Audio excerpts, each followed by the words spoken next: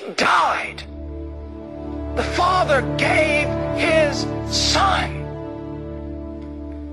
When you say things like, Jesus died, shouldn't you stop for a moment or something?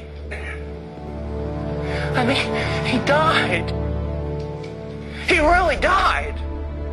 And it was His blood shed on that tree that's the only reason the black filth of your sin can be washed away. That blood on that tree, the slaughter of the Son of God. And that man, that God, that man, Christ Jesus, rose again from the dead. And on the 40th day, He ascended up to the right hand of His Father. And for the first time in all the history of history, a man walked up to the doors of heaven and cried out what we find here in verse 7. Lift up your heads, O gates, and be lifted up, O ancient doors, that the King of glory may come in. And all of heaven behind those doors are in utter shock, in silence and wonder. Finally, a brave one lifts his head and begins to speak. Who is this King of glory? Who dares speak to these doors? No man has ever dared come this far or lay his hand to the latch of this wall. Who is this King of glory? And then all of a sudden the Lord, the Messiah, the Christ, the Son of God, the man for us, cries out, the Lord strong and mighty, the Lord mighty in battle. Lift up your heads, O gates. Lift up your heads. Lift them up, O ancient doors, that the King of glory may come in. And in the first time of all time, those doors open for a man. He walked through those doors, and everything that has ever been made fell on its face. All hail the power of Jesus' name. Let angels prostrate fall. Bring forth the royal diadem and crown Him Lord of all. Crown Him with many crowns, this Lamb upon the throne. And I can just see Him now, walking up to His Father, bold. It was His right. Climbing the steps of this throne that would make Solomon's throne look like paper mache. And sits down without even asking permission. And looks at His Father not as a question, but as an affirmation, and says, Father, it is finished. And the Father says, Son, it is finished indeed.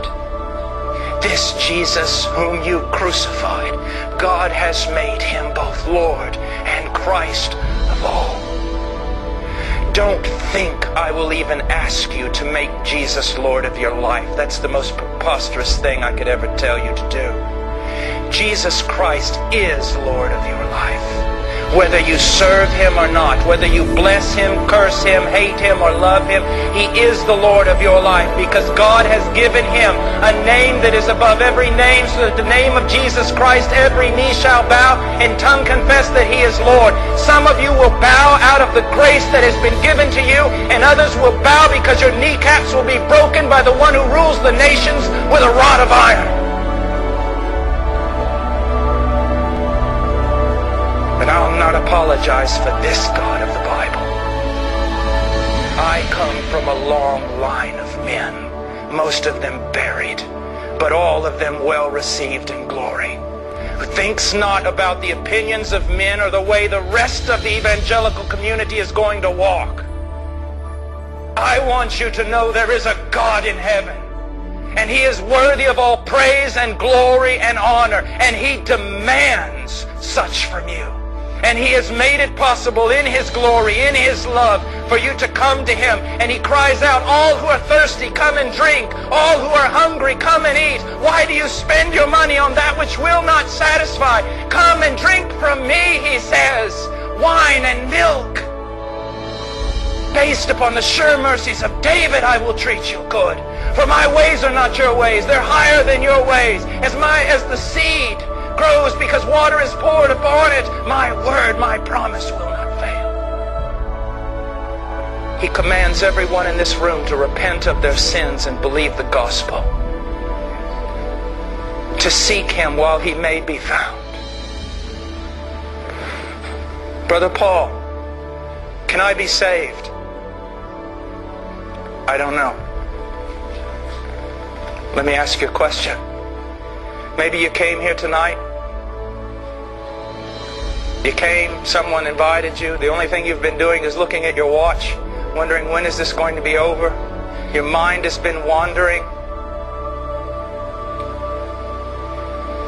You could care less. Christ means nothing to you, no more than when you entered into these doors. Then my answer to you is no, you cannot be saved.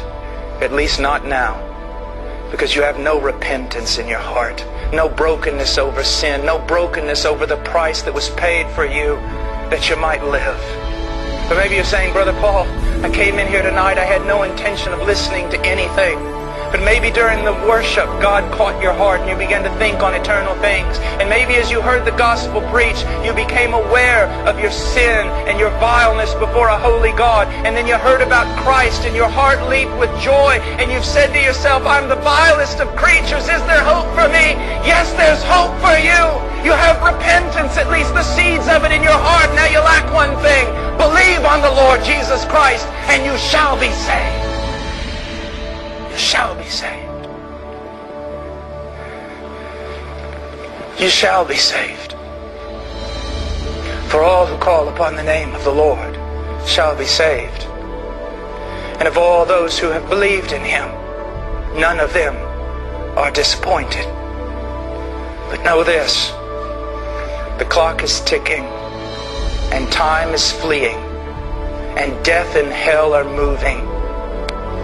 Christ will return. People tell me, I don't care, he's not going to return for 1,000 years, maybe so, but you're going to, inside of 25, 50, 60 years, everyone in this room is going to see him. Either you're going there or he's coming here, it really makes no difference. You will see him, you will stand before him. He's coming, and when he comes, it will be both wonderful and absolutely terrifying. As one preacher said, I have good news and bad news. The good news is God is here. The bad news is God is here. It depends which side of the line you're standing on. He will come. He will burst forth from this sky. And the greatest and mightiest of men and all their armies, one glimpse of the one who rides that horse, they will cry out for mountains to bury them.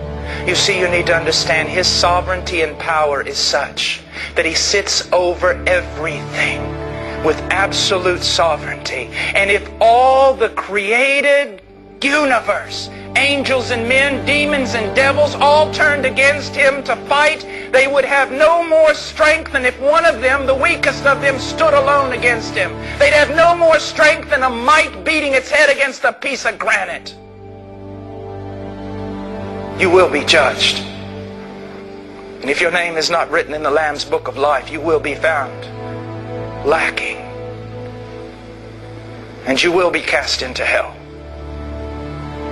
And don't buy into this mess that says heaven's heavens because God is there and hell is hell because God's not there. No, my friend, hell is hell because God is there. God is there. Hell is the pure, flaming wrath and justice of God. Have you not read, and the smoke of their torment ascended up in the presence of the Lamb? It isn't the devil who rules over hell. It's God who rules over hell.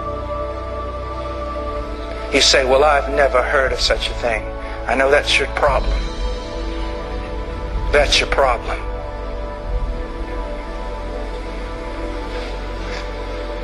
Repent.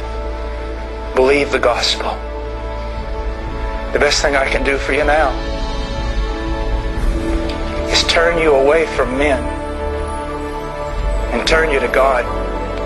Seek the Lord till he has saved you. Seek the Lord. Call upon Him. Believe in Him. But know this, if tonight something happens in your life and you believe that God has saved you, I want you to know something. It is not just tonight that is necessary to give you assurance that God has saved you.